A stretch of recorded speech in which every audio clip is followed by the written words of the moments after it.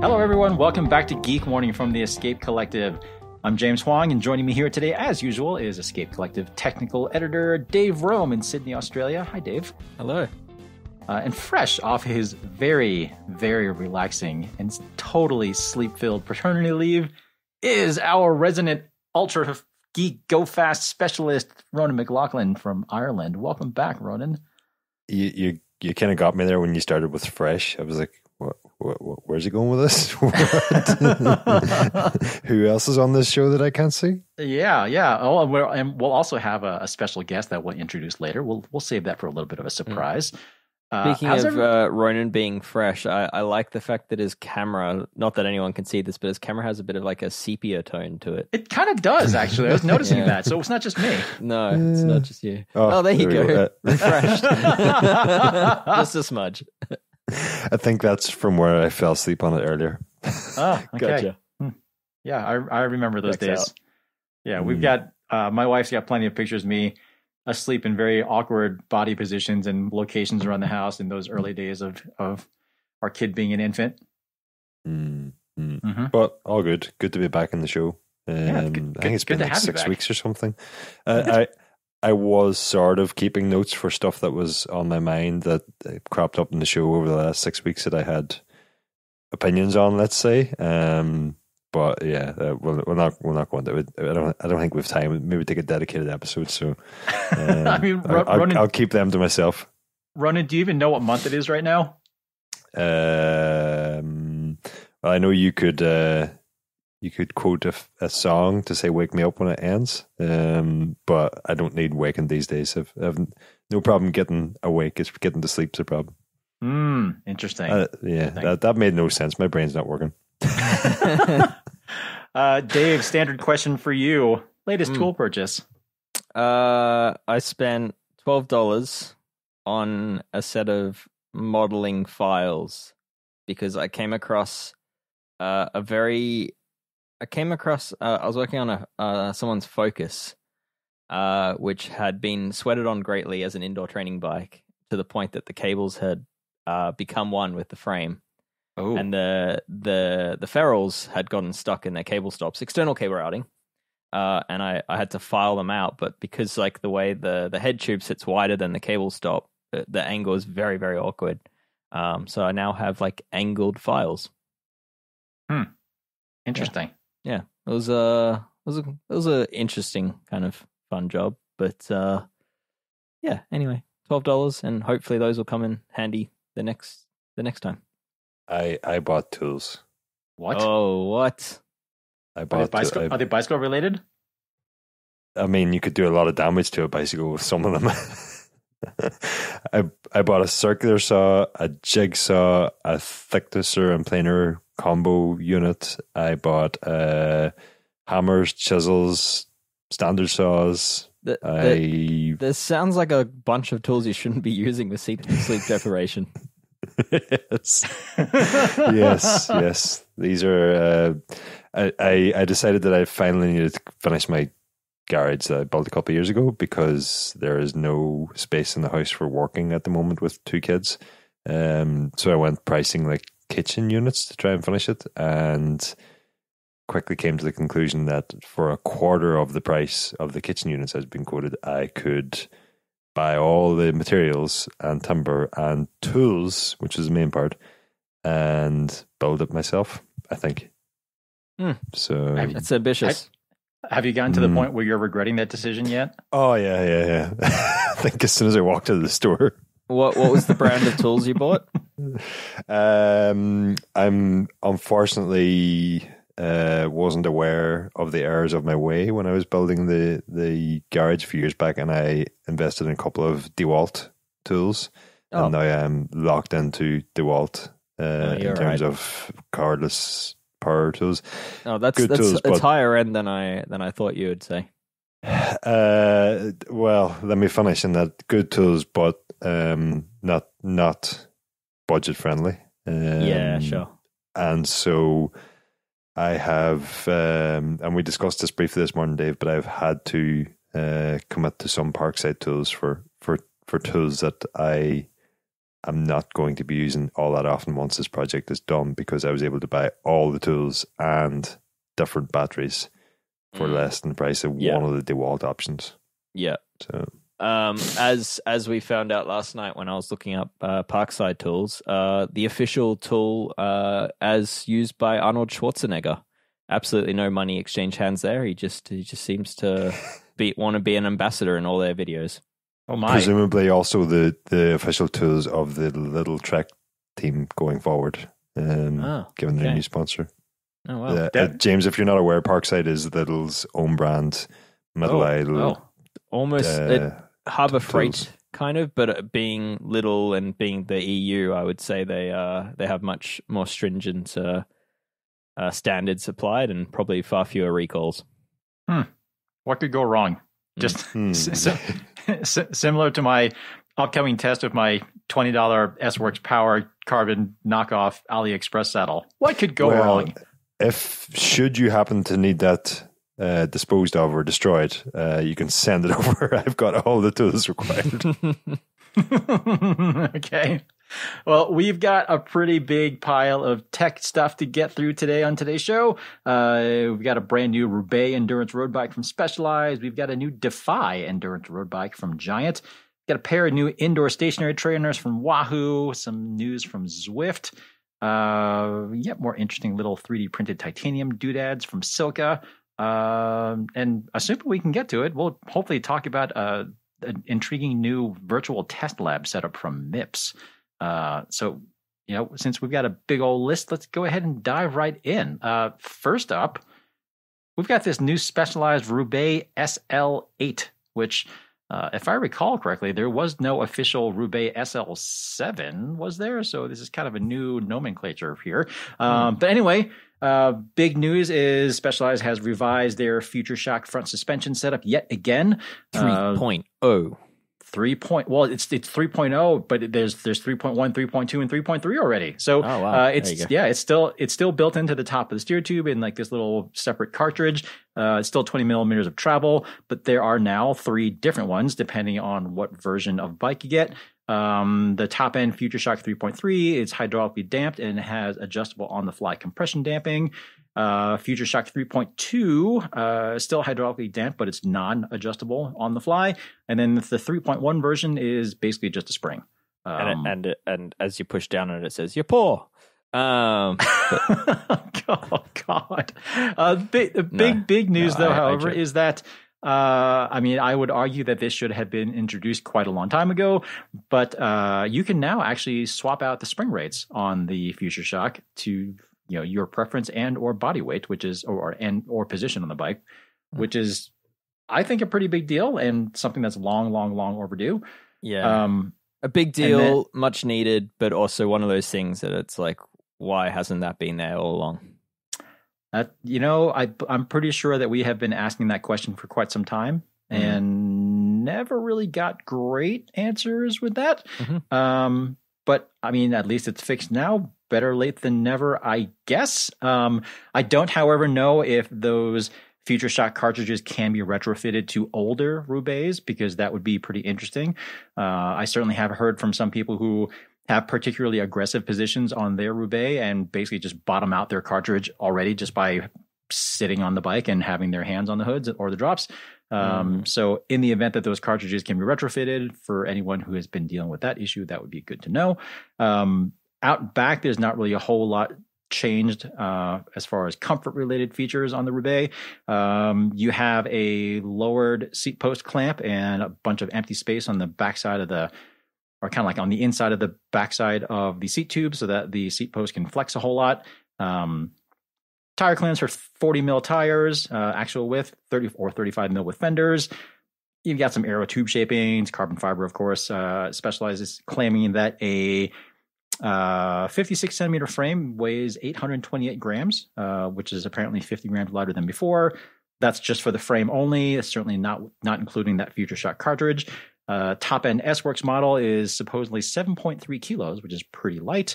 A bunch of mounts. You got front and rear fender mounts, top tube, bag mounts, 3 bottle mounts. One interesting little tidbit, the front rotor, the front caliper mount is sized for 180 or 160 millimeter rotors instead of the usual 160, 140, which I think is actually something that a lot more bikes should be doing. And then this thing's also going to be available as a frame set, but prices for complete bikes start at 2,800 US, 3,900 Australian, 2,500 British pounds, 2,800 euros, and goes all the way up to 14,000 US, 19,900 Australian, 12,000 pounds or 14,000 euros. So that's a pretty big spread. Indeed. A lot of tire clearance on this one. Yeah, it's pretty good, I think. I find it particularly interesting how those lines between endurance road bikes are blurring more and more to gravel bikes, because it really wasn't that long ago that gravel bikes had clearance for 35s, and now that's what you get with a tarmac. Mm-hmm. Yep. Yeah, it's definitely increasingly confusing for the customer that's gravel curious, that kind of thinks they want a road bike but is kind of intrigued by gravel. It's like, do you go a bike like this, or do you go a racier gravel bike like a Crux or a Cervelo Aspero or something like that? It's definitely, as you said, the lines are blurred, but yeah, I mean, pricing aside, the bike looks pretty good, and I have to say, like, I've always been a little torn on this model because I love the geometry. I think their stack and reach figures are really good for the intended market. I think that very high stack is actually exactly what quite a few customers in the market need and are not well served by a lot of other brands. But then there's also the complexity, the cost, and the weight of the Future Shock that I'm still not entirely sold on. I think I'd be more in love with it if it were more serviceable. Yeah, I mean, it's, we were talking offline just before we started recording. Specialized has long touted that the cartridge itself is serviceable. However, it doesn't really seem that the required tools or the parts are really all that readily available at all.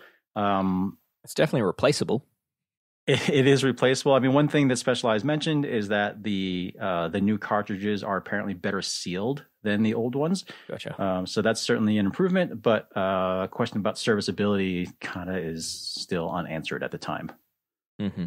Yeah. So I don't know. There's a lot to like about this bike. Obviously, you have to pay for it. It's not certainly not a cheap option, but yeah, I don't know. There's still, I think they finally got there with the Future Shock in terms of giving it the features it needs, but third generation lucky, I guess.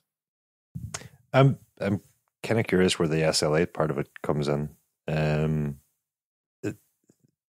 My guess is one of the first questions I had when I marketing. seen the new bike.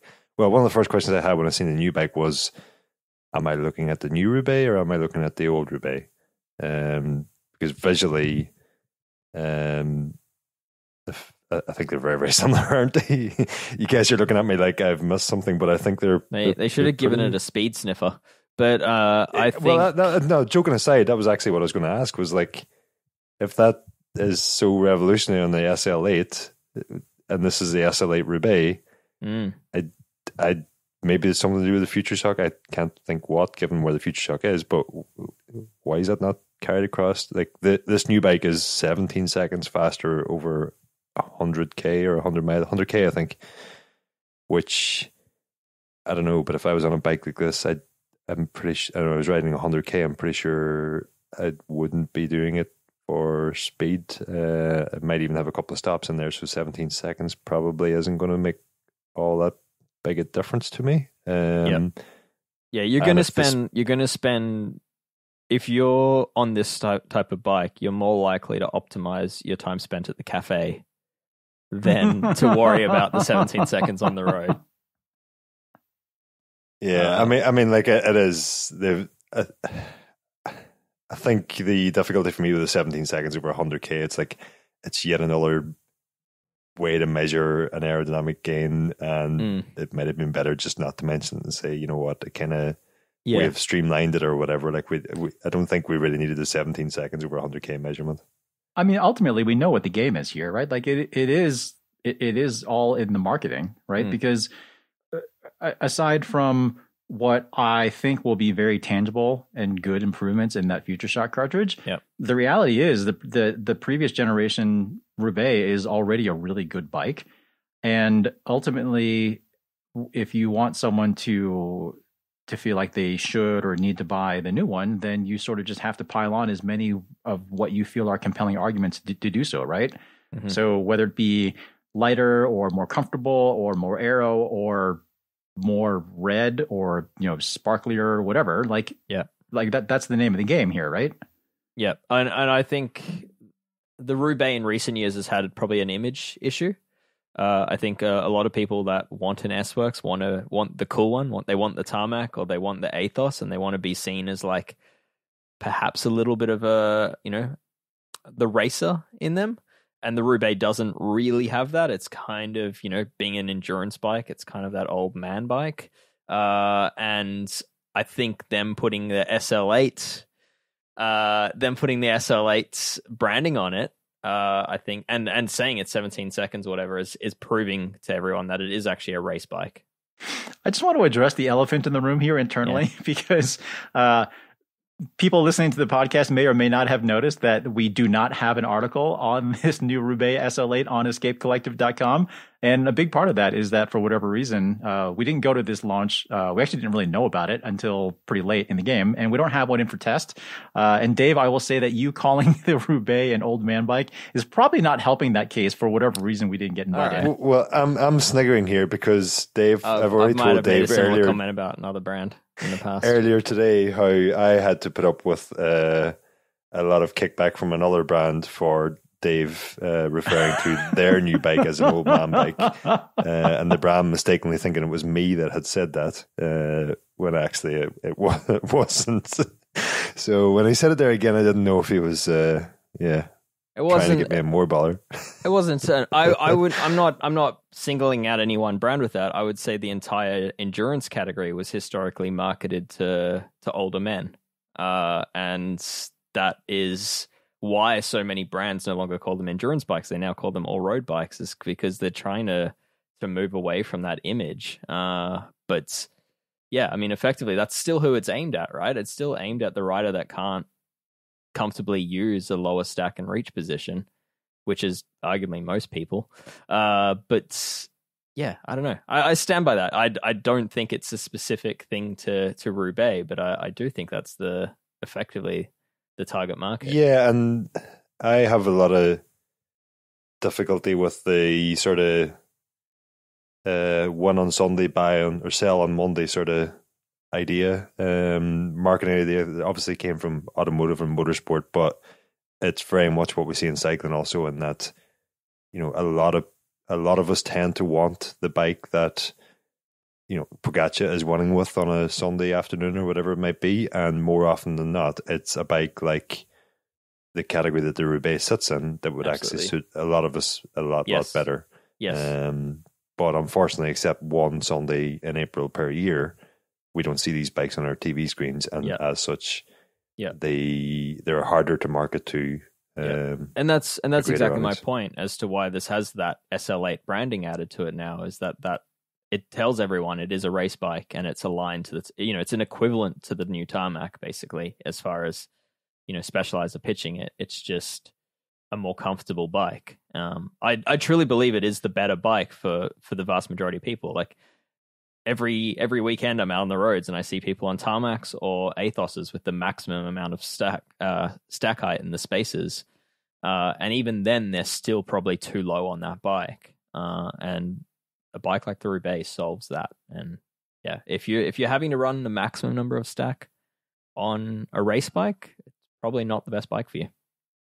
That all being said, regardless of marketing spin or kind of incremental improvements over the previous generation, or however you want to look at this thing, there is not a doubt in my mind that Specialized is going to sell an absolute bucket load of these things.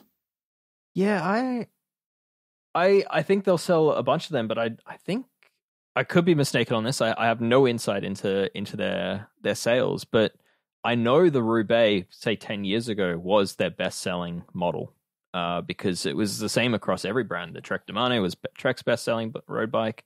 The Giant Defy was Giant's best selling, and it was just because the mass population were buying endurance road bikes, and they used to have the riders use them in more than one race a year as well. These days, I'm not convinced that the endurance category is as successful. I think it's really been eroded by gravel bike sales. Oh yeah, for sure.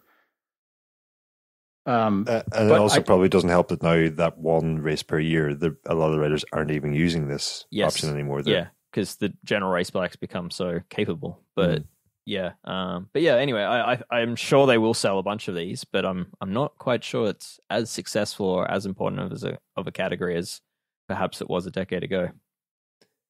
One thing I'm not sure if you mentioned there, James, or not, but if you didn't mention, I'm going to have to pull you up on it, because this bike has, well, for the most part, it has externally routed hoses here. So I know you tend to not like them when they're internal, so you're going to have to mention when they're not. Fair enough. I did not mention that. You are absolutely correct. And although I think my guess is the reason why it is not fully internally routed or hidden is just because of that future shock element. Yeah. Like, I don't see how they could have done that. If they had a speed sniffer, it would have given room for it. So Future Shock 4.0 will be internally routed with a speed sniffer. There you go. You heard it here first. I still can't believe that's the official name for that thing, speed sniffer. I like it. I like that they have some humor with it. I was going to say it might have been a hose gobbler if it actually ran the cables through it rather than a speed sniffer. Hose gobbler. Yes. Oh my goodness. All right. Anyway, we hopefully will have one of these on hand at some point for an actual review.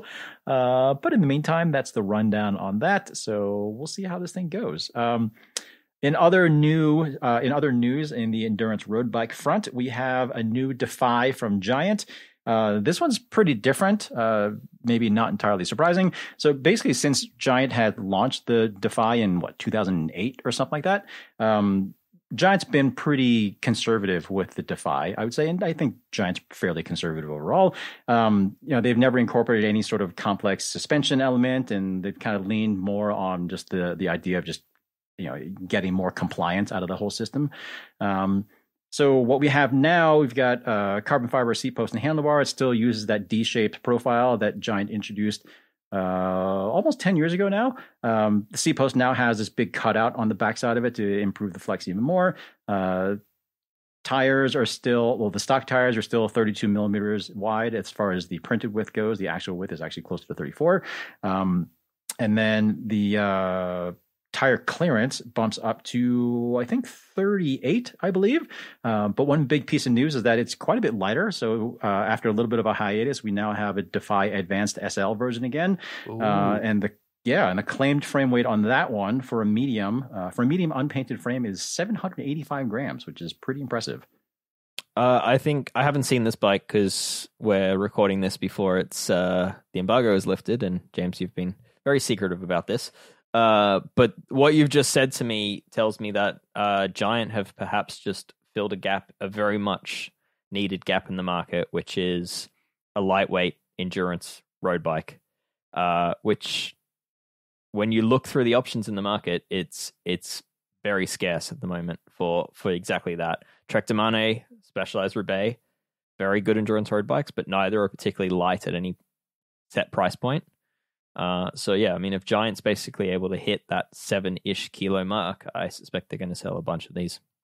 They are actually. So for the actual weight for the small sized flagship model that I have with SRAM red, shallow-ish profile, KDX carbon spoked wheels, all the fancy carbon fiber goodies, it's 7.07 kilos without any pedals or accessories. So that's pretty darn good. Yeah, because my experience with this category is that a lot of these customers say riders in their 60s, even 70s, they are still riding. There's quite a lot of people that are still riding rim brake bikes, and they haven't felt the need to upgrade their road bikes. They don't care about riding off road. I'm speaking of Sydney riders at the moment, like an older group of Sydney riders. But they don't care for going off road. They just want a road bike, but they're used to a rim brake road bike, which is probably 7-ish kilos. And every disc brake road bike they've looked at feels too heavy. They don't care about aerodynamics. They don't care about all the extra comfort features like the Future Shock. They just want a simple road bike like they have now, but with disc brakes and without added weight. and it sounds like that might be coming. Yeah, I mean, in that sense, I think Giant really has had a pretty good finger on the pulse of what a lot of those people want, because again, there's no like moving parts, and you don't have, future shock, you don't have ISO speed, you don't have all these things that a lot of people kind of take issue with. When you look at it, it basically does just look like essentially just a regular road racing bike, except with like the handling actually isn't even all that toned down. Like the trail figures are still in the 60s. Yeah, great. And then the fits are slightly more upright, but not very upright at all. You can still get fairly aggressive on the thing. But the big thing is that you just have a lot of flex in the seat post and handlebar. It's light. Giant absolutely does not make any big deal at all about any sort of aerodynamic features. And you have a bunch of tire clearance if you want it, but you don't have to use it, of course. James, you mentioned looks there a couple of times, and Dave, you haven't seen the bike yet, but I just got to look at it tonight. James sent it across. I think they've made this one heck of a good looking bike also, which is obviously very important. I think it's a big update or upgrade or whatever you want to call it from the previous Defy. That always felt to me like it was a bit, I don't know, there's something about the design of it that the front didn't match the rear of the frame, or the front seemed much chunkier and the rear seemed very low profile, and it just never really melded together all that well for me. But going back to the Roubaix for a second, Dave, you mentioned that the stack and reach figures there are kind of, you thought that was a really good offering. Personally, I'm more inclined to lean towards what the Defy is offering here. I think if the Defy, it's obviously higher and shorter than a TCR or something like that, but it's not as high as a Roubaix.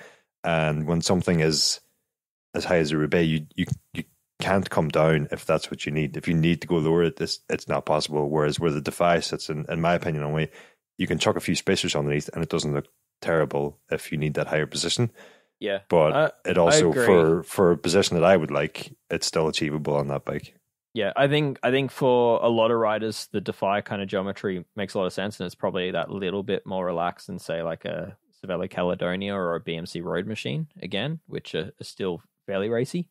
But from what I've seen out there, and again speaking this like 60 to 70 category, I'm thinking like my father and a lot of the people he rides with, they are basically still sticking with like the maximum stack on like a Roubaix or a Demane. So something like a Giant Defy, they're then probably having to figure out how to flip the stem. So yeah, it's there are a large group of people out there that basically need the handlebars level to the saddle. Yeah, so about that stem, by the way. So one thing I am not super stoked about with this bike, I gave Giant a lot of props when the current generation TCR came out, because they, I would say, pretty boldly went with external cabling outside of the head tube up front. Yeah. With this Defy, they've basically adopted the system that they use on the Propel, which is that D-shaped steer tube, and then a stem where the hoses run along the underneath, along the underside, and then it kind of takes that downward turn through the spacers, through the headset, upper headset bearings, that sort of thing. It does clean it up, sure. I'm still not a fan of it. You can at least swap stems without a huge amount of issue. You can raise and lower it at, I don't know what, like 20, 30 millimeters or whatever. I can't remember what the exact number is. But as far as big changes in height or swapping to another stem, that is just not possible right now. They do have 3 different stems that you can use, and I think one of them you can flip upward. But because of that D-shaped steer tube, it is a proprietary setup right now. So even if you did have another kind of like nominally 1.25 inch diameter stem that you were looking to stick on there, you can't put it on there. And actually, interestingly enough, Giant's own Cadex stems that they really intend for the aftermarket, that doesn't fit on here either. Oh, no. Yeah, right. Okay. So it sounds like there's probably some opportunity for aftermarket stems with this bike. I think for anyone who decides... might take a while. Yeah, but for anyone who decides that there's a big enough market for that anyway. Yeah. So I don't know, between the Defy and the Propel, and now that both of those families have gone to this steer tube shape, maybe there'll be enough of a volume for a third party to come in and offer an aftermarket stem. But in the meantime, at least as of right now, I'm not aware of any aftermarket options. Yeah. Okay. Well, slightly related, but do you find it amusing that both Specialized and Giant, after years of not really paying attention to their endurance bikes have all of a sudden both released new endurance bikes in the same, almost on the same day. Like within 2 days of each other. Yeah. I mean, it is pretty amusing for sure. It's kind of tricky to look at the landscape of drop bar bikes right now, because without question, gravel bikes are where the bulk of the attention is. It's where the bulk of the interest is. I mean, because ultimately what I keep hearing from people over and over again is that they are looking to get off the road, get away from cars. That seems to be their primary motivation. I think road racing bikes are still interesting from almost kind of like a sporting Formula One sort of thing, almost more like an observational sort of thing, or like you just kind of want that, you kind of want to be part of that image. But for more casual riders, endurance road bikes, especially the ones that are out now with all that tire clearance, it's probably about as kind of dedicated road racing as a lot of people are willing to go now. Yeah. But ultimately, a lot of people are going to be focusing their attention now on gravel, just because, again, they want to get away from traffic. Yeah. It was interesting. At May, there was quite a few builders that were saying they're seeing a resurgence of road bike orders, which, I certainly around Sydney, road is still massively popular. And again, in Melbourne, like there's still sections, countries and regions where road is still very much the in thing. But yeah, it's an interesting category, that's for sure. Yeah, and the sad reality is, I shouldn't even say sad reality, but just the reality is, gravel riding is super dependent on what sort of terrain you have available to you. So I would say if you're in a more urban environment, you are far more likely to have a bunch of paved options at your disposal, as opposed to a bunch of unpaved gravel, dirt, whatever. And the fact of the matter is, for as many times as you hear someone say like, oh, this gravel bike feels as fast as a road bike, blah, blah, blah, that's a bunch of crap. Like, dedicated road bikes still are and still do feel faster than any gravel bike. And like this bike, this Defy, for example, for as speedy as it is and as light as it is with these kind of 32, 34 mil tires, and as light as it is, whatever, it's still not going to be as fast or feel as fast as like a 6 kilo or 6.5 kilo dedicated aero road racing bike that's just going to go faster on tarmac. All right. Moving back to outdoor riding. So Silca, is a company that a whole lot of people are going to be familiar with in terms of, like, they'll think of tires and inflation and that sort of thing. But they've been moving kind of deeper and deeper into this 3D printed titanium space. And I think a lot of that has to do with the fact that they need to pay for those 3D titanium printers that they bought. So their latest widget that they have brought out are a bunch of 3D printed titanium derailleur hangers that they are claiming offers, quote, increased strength and stiffness, improved shifting speed, unquote, and yet it's about 2 to 12 grams lighter than stock aluminum hangers. There's 9 brands supported, plus standard and direct mount for UDH. And then there is, for people who are worried about frame damage, they are still including what Josh Portner is talking about, or has described as a fracture notch. And then just by virtue of all like the little extra sort of like wavy tethered bits that are on the interior, kind of like the webbing that's on the inside of that thing. They are saying that even if it does break, your derailleur is still going to be kind of attached on there. So it presumably is not going to go like flying into your spokes. Kind of like a crumple zone of a car, almost the gyro, the infill, the print infill that they're using. I guess it kind of just, it'll crumple together rather than snap off. So this is interesting to me because this isn't exactly a new thing. So I remember way back, I mean, this would be 15-ish years ago or something. I think it was Wheels Manufacturing. They were actually making custom titanium hangers for Cervelo for a while, at least for the team. And all of that was presumably to improve shift performance, but pro teams, at least anyway, when your bike falls over, they don't necessarily want the derailleur hanger to bend all that easily.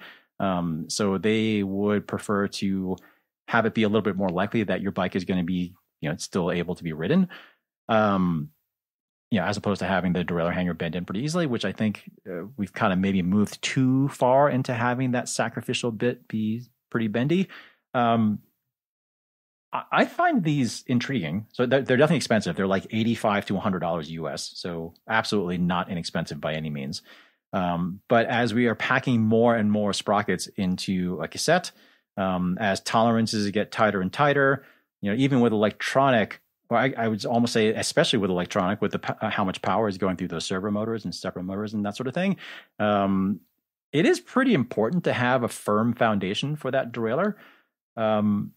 Like a lot of people are writing that thing off as being pretty dumb. I don't actually think it's all that dumb. No, I think, yeah. I mean, it for me, it makes a lot of sense if you're on a Shimano or newer Campy drivetrain where you can use the direct mount style hanger and you can eliminate the little, what do they call it, B-link that sits between your regular derailleur hanger and the main bolt of the derailleur. There is actually a benefit there in terms of gaining shift stiffness and shift responsiveness by eliminating that piece. And you can feel it when you do eliminate it. So in that sense, I think Silca have created something that's quite cool here. They're not the only ones to do it, but they're obviously the only ones to do it in a cool hollow-ish looking 3D printed style, which has, the benefit of that crumple zone that they say won't, will give way to save the axle or the frame, but not give way so much that you lose your wheel in the process. Yeah, and I actually asked Josh about the whole, the argument that you're just kind of promoting frame damage. And one thing that he pointed out that I actually hadn't really thought of that much was because there's so much better dropout support nowadays with through axle setups as opposed to the quick releases of yesteryear. It'd be pretty hard to damage a dropout in a crash like that. So I think probably the issue, or I guess the question still is, are you going to damage your derailleur instead of damaging your hanger? And that's certainly a valid question. It seems less likely with modern electronic stuff because a lot of those have breakaway features. It might be a problem if you're running like a super lightweight Campy mechanical rear derailleur or like a Shimano Dura Ace mechanical rear derailleur or something like that. But otherwise, I don't really see a whole lot of downside to making a stiffer hanger. And if anything, I think most of them are too flimsy now. Yep. Yeah. So I mean, these are only for newer disc brake bikes. So it's like newer models from Cannondale, Cervelo, Factor, Specialized, Scott, Trek, Canyon, and Pinarello. Only newer disc brake bikes using through axles, or using the UDH. It's a limited selection for popular bikes, but I think it's a nice little upgrade. And aesthetically, I think it'll look really nice with an OSPW. Oh, geez. Just piling on the bill there, Dave. Yeah. Well, I don't know. In my mind, the person buying this might already have the OSPW, so it's just it's just an addition. But I don't know. It looks like you can act. Aesthetically, it's a very obviously that you've bought a Silca titanium piece. It has a very unique aesthetic. So I don't know if I love that element, but some people will. Can I get it in custom anodized colors? You could polish it and custom anodize it yourself, James. That sounds like a lot of work. Would the ultimate flex be to get this and then hide it inside like a tiny piece of inner tube that keeps the A2 wire in place? That would be the ultimate flex. Or the ultimate flex would be to buy one and just not use it. Just like, I bought it a year ago. It's just sitting on my workbench. Keyring fob. carry it around in your saddlebag as a spare. Yeah, use it as a bottle opener. Excellent. Yes. All right. Next bit of news. We're now in mid-September on the calendar year, and there's probably a fair bit of people, at least in the Northern Hemisphere, maybe starting to think about indoor riding season. Wahoo has just released 2 new trainers this week, the Kicker Move and the Kicker Bike Shift. So actually, to help us discuss these new indoor trainers, we've actually brought in a special guest. We've got Shane Miller, a.k.a. GP Llama. Shane, welcome to Geek Warning. Thanks for being with us today. Thanks for having me on. It's exciting times, some new things on the indoor scene. I'm quite happy to talk about. Yeah, well, let's go ahead and talk about it. What is the Kicker? Well, actually, do you want to talk about the Kicker Move first or the Kicker Bike? Yeah, look, overall, what we've got is, I'd say there's 3 announcements from Wahoo we need to discuss here because they're playing sort of all ends of the spectrum. With the recent price drops to the Kicker Core, they're addressing the lower end. And at the other end of the spectrum, we've got the Kicker Move, which is the new premium offering, which goes back and forward. And we've got something people have been asking for as a cheaper indoor bike. This one doesn't go up and down, but the performance is still pretty good. So I'd say there's three things to talk about here that addresses all ends. Well, let's start at the bottom. Let's start with the kicker core. What do we got here? Kicker core down to $599 US, which is extremely competitive. The kicker core has been 2018, I think it was released, and has done super, super well because it provides pretty much what people want. Jump on, a little bit of resistance, bit of simulation, and they can get a good workout done. Might not have the killer accuracy, doesn't have you can add the up and down to it on the front if you like, but it does pretty much what everyone wants. And there's a lot of attention now at the lower end, especially with the Zwift Hub changing their game at the $499 price point. And also, everyone dropping their prices at the lower end. So Wahoo have addressed that, which is good to see lately. So no changes to that since its introduction, as you say, 5 years ago? Yeah, I think the kicker cores remain the same. It's not a calibration. Yeah. I think they added cadence later on, maybe dual Bluetooth, but pretty much it serves everything people want at the lower end anyway, it does. Well, yeah, I was just going to say, at that end of the market for exactly as you said, Shane, for a lot of people riding indoors, it does what people want it to do, and it doesn't really need a whole bunch of flashy bits and added features and stuff like that. If it just gets the job done and now costs less, that's probably the most important thing at that range of the market. Yeah, my biggest criticism of that trainer is that it's a workout in itself to pick up and move and to stash away because there's no handle on it. Agreed. So, but yeah, otherwise, I've used one quite a bit, and it's a solid product. Cool. Moving upward from there, I guess let's talk about this new kicker move. So I want to point out. Wahoo is one of those companies that loves deleting vowels. And for whatever reason, this is the kicker, Kickr, just as they've always spelled kicker. But they've actually spelled that move, like MOVE. It's not like MU umlaut V or M, it's not just MV. It's not like kicker move. Yeah, kicker moe, kicker moo wouldn't have been. No, they've actually stuck with it. And this does address the premium level. So let's be clear here. This thing is expensive. Coming in at, in Aussie dollars, it's $2,500, which is a little bit up. I think in the US market, I think it's only around $300 more than what the standard kicker goes for. But another important thing is this doesn't replace the kicker. Wahoo have traditionally replaced the kicker every year and called it the kicker. Like what we've seen today, there's a new iPhone. It's just the iPhone. Well, it does have a number to it, but Wahoo haven't replaced the Kicker 6. So this is in addition to. So a lot of people are angry about the price rise and they don't want the movement. That's okay. It's kind of like sitting around in our Toyotas talking about the new price of Porsche. You don't have to choose this one. So it's in addition to premium level, moves back and forward. That's the biggest difference with this. Other than that, I've called it a Kicker 6 on rails, or it's the monorail Kicker 6. But yeah, but that's about it. It's not anything super revolutionary. So yeah, it has a 8-inch or roughly 20 centimeter of fore and aft movement on a pretty fluid feeling little cradle. So you don't need a separate rocker table or anything like that. Wahoo's saying that you have a little bit more side to side tilt than you did before, even though it's the same axis feet. Otherwise, it is basically just a Kicker 6. That's right. Yep. Shane, you've ridden this, right?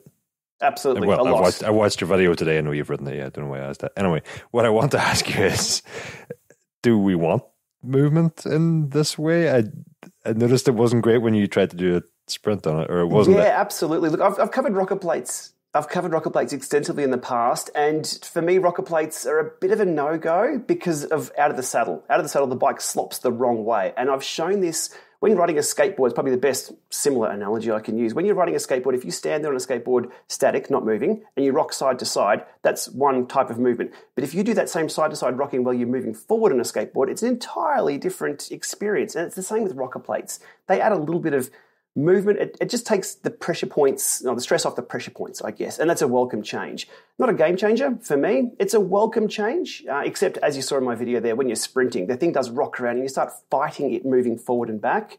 But the move does have a little quick lockout that you can just tap with your foot, locks things out and becomes rock solid. But you're not buying one of these to lock it out. It's almost too fluid.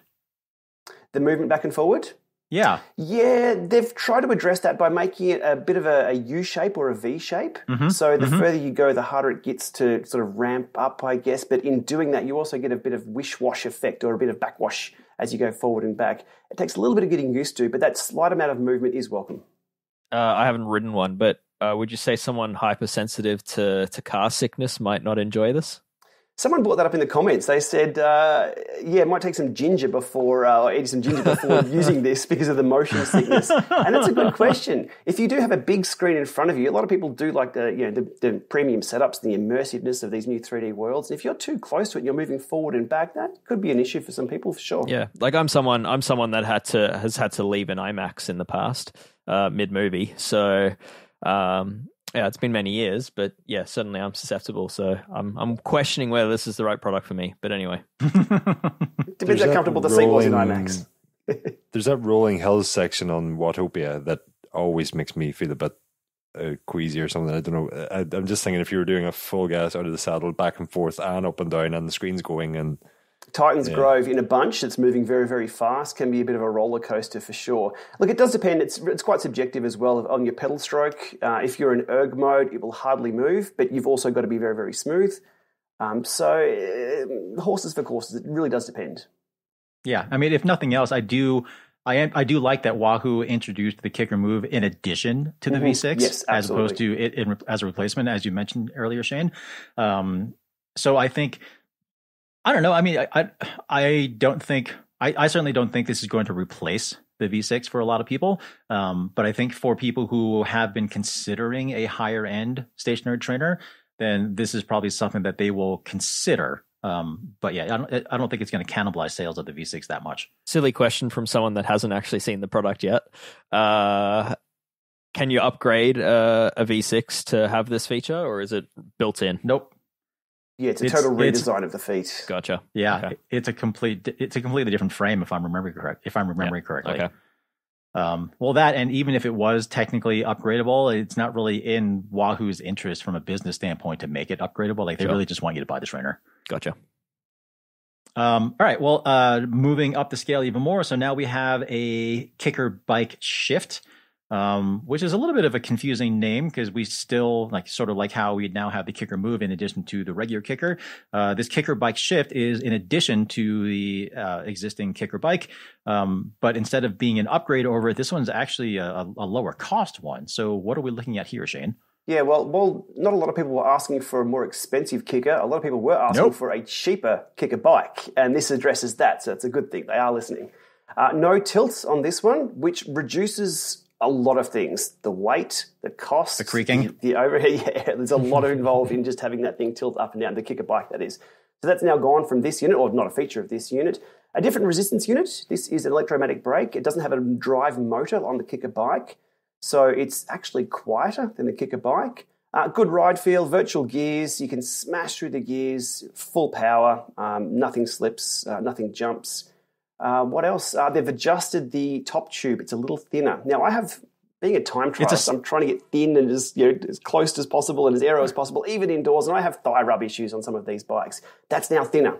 So it's a steel frame now. Yeah, steel frame rather than an alloy frame. But riding it doesn't really feel that much different. It could be carbon, it could be anything. It doesn't really matter. It doesn't go anywhere. But there is a bit of flex to it, which is welcome. It's not what I've called in my video a brick fence with a set of handlebars on it, which we do find with a lot of spin-type bikes, that they do not move at all. This thing has a little bit of flex, so it's not too bad for sprinting.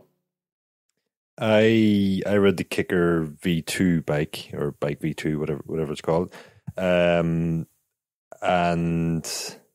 not the flex that you mentioned there, but I found that the frame was not the frame, but just the way the handlebars go into the top tube and the seat post joints to the top tube, that I could basically, if I sprinted hard enough, I could get my handlebars to move further away from me.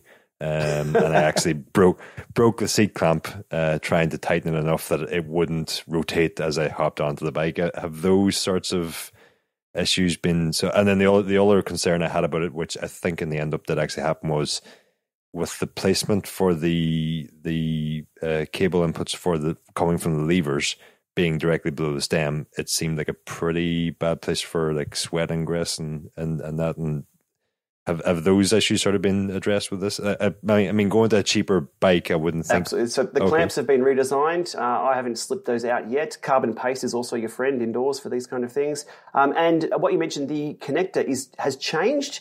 For the better would be debatable, because now it's this little magneto connector just below the stem, hooks under the old school Di2 junction box that used to little rubber band over to the stem. Very, very similar to that. The magnets are kind of strong, but it's in a really weird spot. If you throw a towel over the bike, the connector may come loose and the bike completely shuts off. Ask me how I know. I troubleshooted that for about 10 minutes. Like, the power pack's out. I've changed this. What's going on? The power pack's live. And it was just a little bit off. So Wahoo have taken that feedback on board from us who have had early units and are looking into that. I've put a little rubber band around it and it hasn't dropped out. But they have addressed that. Sweat proofing for that should be fine. I'm just trying to think. If you've got a good enough fan, you shouldn't be sweating straight down. You should be sweating behind you with a good fan. In theory, yeah. Have you seen what I do on the turbo train? The fan is not turned on. What? No, I mean, gotta have a fan. Well, yeah. What? Ronan's been known to wear a full body suit on indoors. A painter's suit. Yeah, he the opposite. Oh, jeez. Wow. Okay. Related to that question, Shane, I actually asked them about the corrosion thing specifically. And more specifically, I asked them about like hardware coatings and materials and that sort of thing. So I was really kind of hoping that they would have moved all the hardware to stainless for that reason. But apparently it's not all stainless. It is a mix of stuff. So they're saying it's a mix of chrome plated and stainless, and like the stem bolts are coated steel, leg bolts are steel, but they're also coated.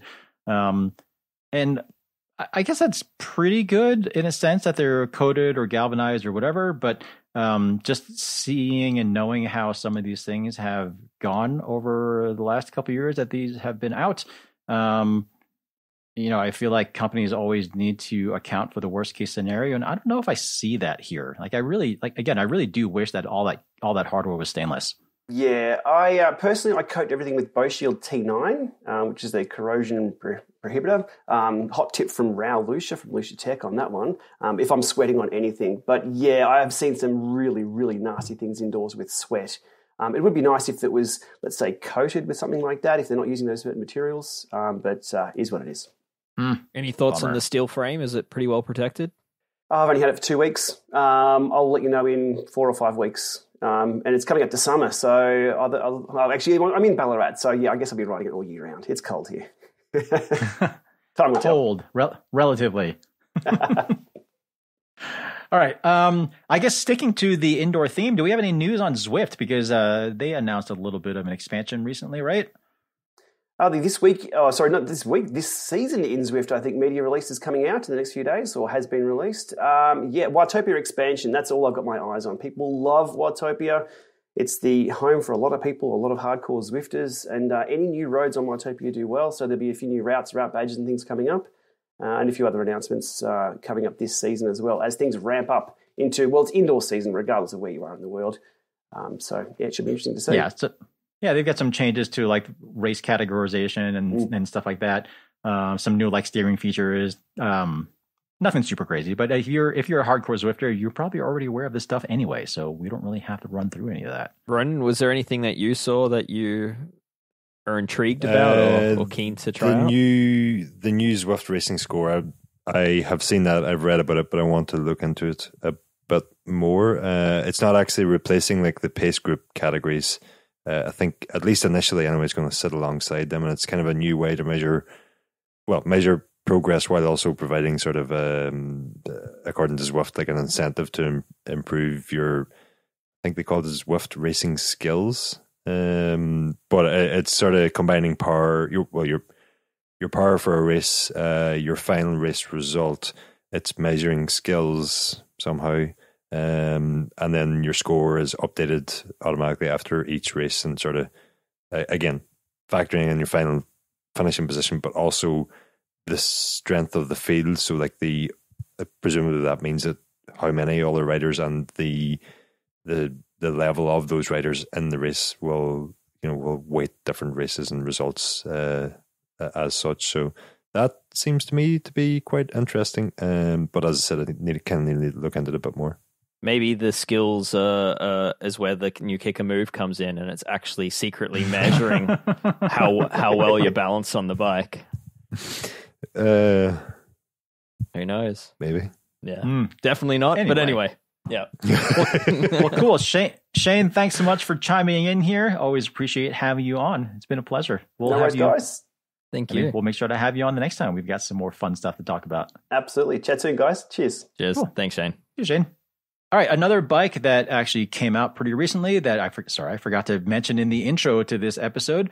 We've got a new Ridley Falcon RS, new kind of all-around aero road bike from Ridley. Ronan, this is a bike that you reviewed. What are we looking at?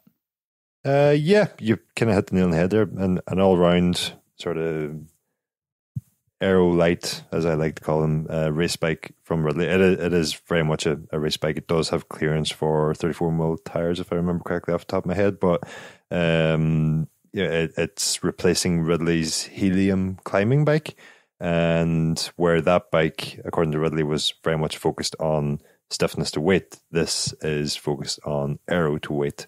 So Ridley have focused their attention on keeping the weight as low as possible while also improving the aerodynamic characteristics of this bike. And it's a bike that's kind of struck me, to be honest with you. I've taken quite a liking to it. The only thing I didn't quite like about it was the price, which was unfortunately very high. I think Ridley had a real I don't know, the only word coming to mind here is game changer, but that's because it's late at night and that's not really the word I want to use. But they had a very good and compelling bike in their hands, but the pricing is going to put it out of a lot of people's reach, unfortunately. And there's also just very few build options. I haven't had it confirmed since, but I understand since that there is a frame only option, which may help. But yeah, that was a bike I reviewed. The full review is on the website as of last week. There was an media embargo on that bike because it last Friday coincided with Ridley's CEO's birthday. So they said they normally launch bikes on a Thursday, but he decided he wanted to announce this one the day later on his birthday, which I guess he gets to do because he owns the company. So yeah. That's one way to ensure that your team's unavailable on your birthday, is to keep them all busy with like answering questions and oh man. Yeah, regarding that pricing, Ronan, I mean, so I guess I think overall the bike strikes me as being pretty good, and as you said, you seem like you like it quite a bit. But the pricing is pretty outlandish. So in the US, I think you had said that it was like $12,000 US for the bike that you tested, which 12.5. 12,400. And that was with Ultegra Di2, if I remember correctly, right? Yes. And in comparison, so that giant Defy SL0, that Defy Advanced SL0 that I just reviewed on the site, that thing comes with SRAM red axis with a power meter with the Cadex carbon spoked wheels. It's super light, so on and so forth.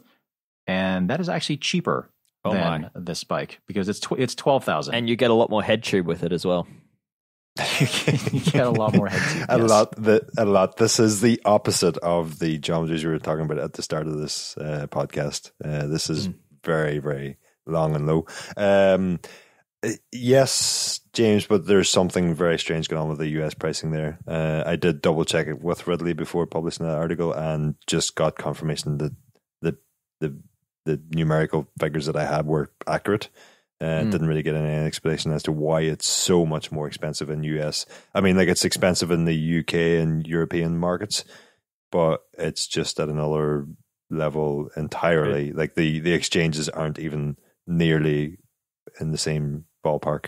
Yeah, it'd be going through a distributor that isn't necessarily focused on running a global pricing. But in Europe, how does it? Have you compared it to any other similar race bikes in terms of pricing? I did at the time. I mentioned a couple in the article. Let me just refresh my memory.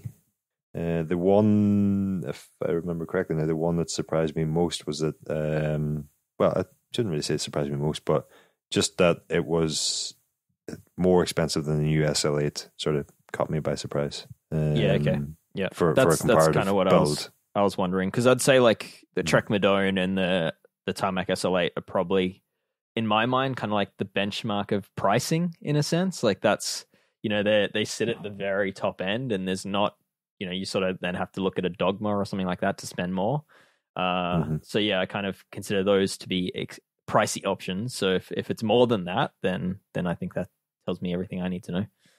Yeah, similarly equipped Specialist Tarmac SL8 is £600 less expensive. I was very purposely not saying £600 cheaper there, but £600 less expensive than the new Falcon RS. So £600 is a heck of a lot of money. Yeah, even at these lofty numbers. Yeah, that is a premium bike. The thing that sort of struck me over and over again about this bike was just, and I mean this in a positive way, but just how there was no like standout features, or there was no overly. There was no hole in the seat tube. There was no speed sniffer. There was nothing outlandish about it. It was just a solid all around bike, and I think that could be mistaken for just a tick box from Ridley. Everybody's doing an all road bike. We're going to do an all road bike, but it very clearly was not that. There was, Ridley did talk some about the fork crown diffuser, which basically just more space between the tire and the fork crown, but that was as far as it went in terms of sort of marketing hype or whatever you want to call that. But I think just the bike is all the better for that. I just wonder if the bike may suffer for that in terms of sales, because as much as half the internet likes to hate on stuff like that, the other half of the internet seems to enjoy stuff like that. So I guess we'll just have to wait and see. Yeah, okay. Well, either way, head over to escapecollective.com and check out that review. All right, last bit of tech news today. This one comes from MIPS, actually. They've got a new computer-based virtual test lab. That's capital V, capital T, capital L, of course. And that is being made available to MIPS brand partners. And they're saying it's a way to accelerate helmet development and testing. And certification is still done with physical samples, of course. So in the press release that we got, it says, quote, "Through our virtual test lab, we are revolutionizing helmet testing by harnessing the power of advanced computer science. This innovative approach not only accelerates development timelines, but also embodies our commitment to sustainability and environmental responsibility. MIPS continues to lead the way in shaping the future of helmet-based safety," unquote. I think overall, this sounds like kind of a neat development with helmet testing. Just the idea that you maybe don't have to produce as many physical samples as you're kind of going through the whole development process. I haven't spoken to any of MIPS's brand partners or anything, so I don't really know how effective or kind of reliable or accurate this thing is, but kind of a neat little tidbit that landed in my inbox regardless. Do we know of anyone else doing similar? Not that I know of. I mean, it's certainly possible, but certainly no one has sent out a press release on it. So whether or not MIPS is the only company doing this sort of thing, I do think it's a neat development, just in the sense that, I mean, if it leads to, well, if it's just a bunch of marketing hype, then that's kind of a bummer. But if it does actually lead to safer and better helmets that come about on a quicker timeline, then I'm all for it. Sign me up. Yeah, for sure. Yeah, more testing facilities and more capability in the market is not a bad thing. So yeah, not bad at all. So we'll see where this goes. I suspect we'll hear more. Just before you move on, James, I just want to bring one thing to the attention of the other track or aero nerds who may be out there listening.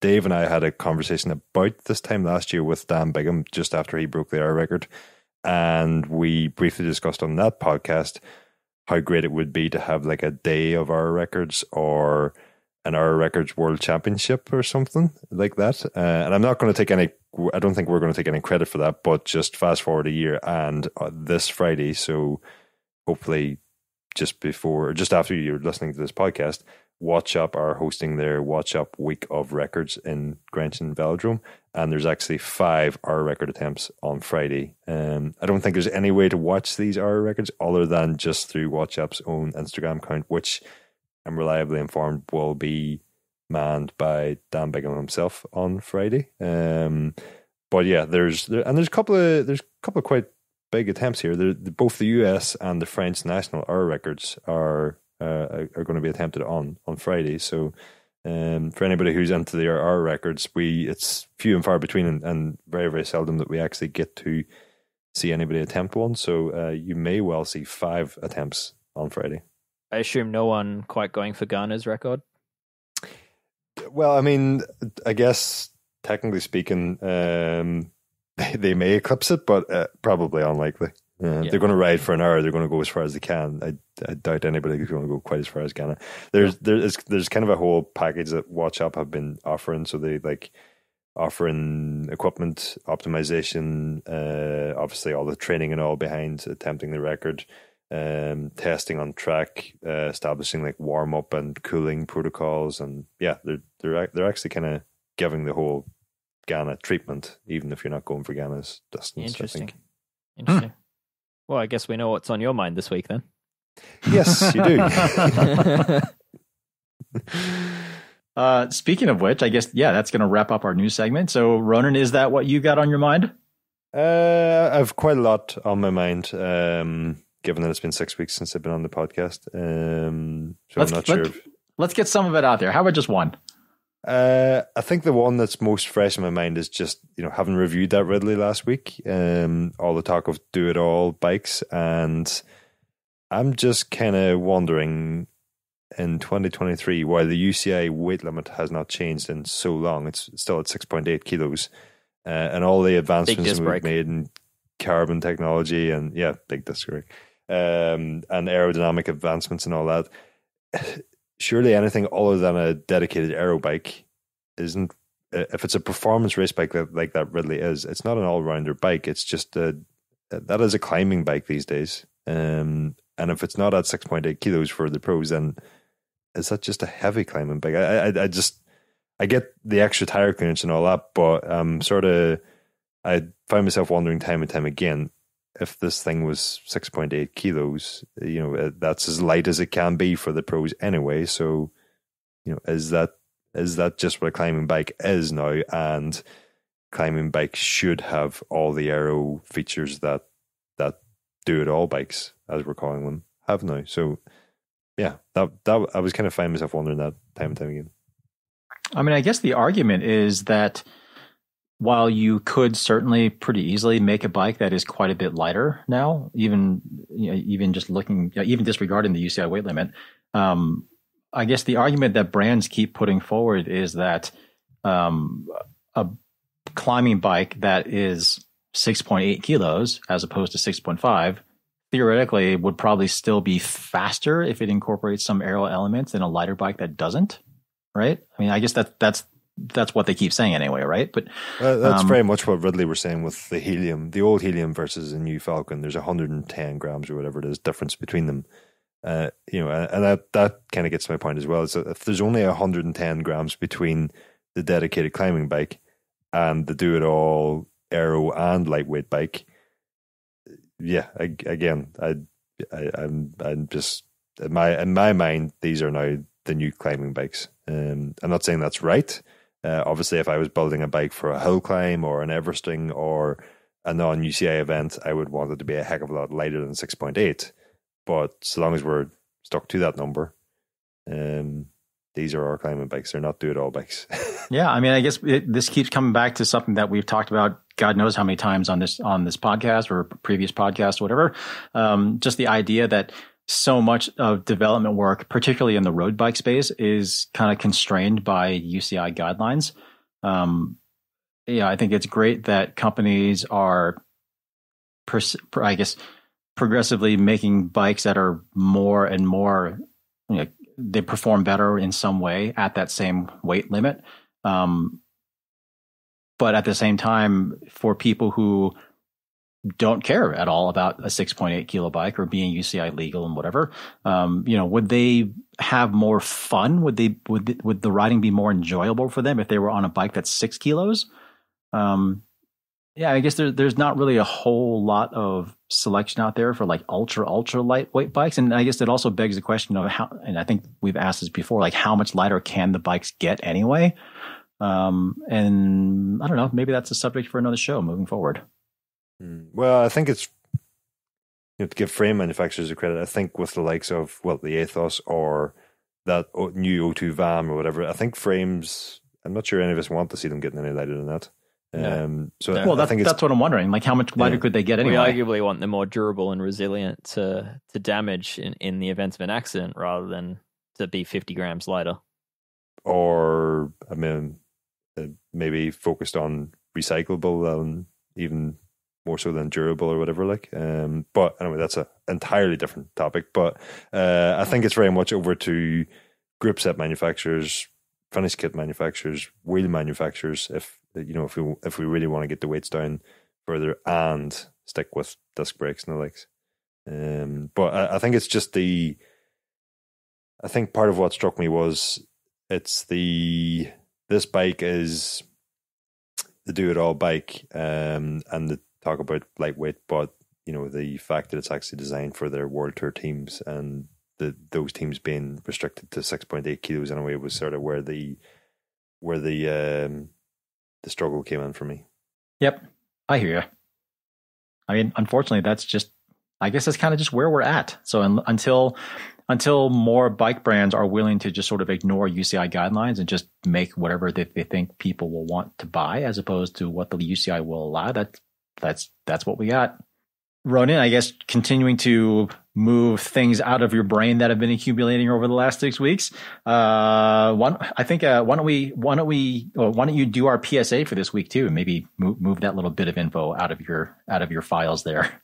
Yeah, my PSA is just around being overly reliant on the maps on our head units, specifically for if we're going down a descent that we maybe don't know all that well, because thankfully I was descending a descent that I do know very well. It's a few weeks ago now. It could be a couple of months ago now at this point, but I happen to know that there is actually a incredibly sharp S-bend midway down the descent, and so it was breaking up for it. But my head unit also happened to be on the maps page, and my head unit was sort of showing that the road went pretty much straight on, which kind of scared me at the time. So I went back another day just to double check it and had the same result. So I don't know how widespread this is. It's only this one road that I've seen it on, but it's just sort of a reminder that if we are solely relying on those for determining how fast we can take a corner, just err on the side of caution. My initial thought when you said that was that's a lot of things that you're doing, adjusting your cleats and looking at your head unit while descending. That's amazing. Yeah, no, I stopped to adjust my cleats these days. Oh, okay, all right. Good to hear, Ronan. Good to hear. We just got you back after a long break, so we'd prefer not to lose you again for another reason. So stay upright, please. Yeah. I actually have to say, I don't think I've ever descended. No, I'm trying to think. Yeah, okay. I think I have descended looking at the map, but it's definitely not a common thing. I tend to rather read the road ahead. I definitely have not done that. Like I feel like I am inherently skeptical of things like that. Yeah. I know it's by no means common practice, but it certainly happens that riders will, and I'm pretty sure I've done it myself in the past on a foreign descent or something where I didn't know it, and more so as like a double checking what the corner looked like it was about to do, or if you couldn't see, is that a 90 degree or is that a hairpin? Those sorts of questions. Yeah. But if you think about it, like the amount of descending that the Vuelta is happening right now, the amount of descending that the riders will do in the Vuelta, and they are not going to know the majority of those roads. Yeah. I know a lot of pros will flick to the map screen before they get to the top of a climb, just for that very reason. Interesting. And historically, a lot of pros have used much larger computers than you would assume they would need, which would that would be the reason for it, is to have that sort of data in front of them. Could well be visible maps. So, but yeah, it's certainly I don't doubt they're using it for similar reasons. But I would like, well, I don't know if I'd like, but I would be interested to hear if anybody else has seen the same thing, where the the road on your head unit didn't match the trajectory of the road in real life. So yeah, let me know if anybody else has noticed that. I'm really hoping it's just like some glitch on this small back road in Ireland, rather than something that maybe could happen elsewhere. Or maybe you just found some sort of wormhole in the time-space continuum. This place does look a bit like that might be the case. All right. Well, we're going to go ahead and close on that. That'll do it for this week's episode of Geek Warning. Before we wrap up, just another quick reminder to people listening to this show. If you have not yet signed up for an Escape Collective membership, please go ahead and do so. You can do so at escapecollective.com/join. So we don't run any ads on the show. And that means everything that we do here is funded by our members. If you become a member of Escape Collective, that gets you full access to all of our content, access to our members only Discord channel, and maybe some exclusive podcast content moving forward.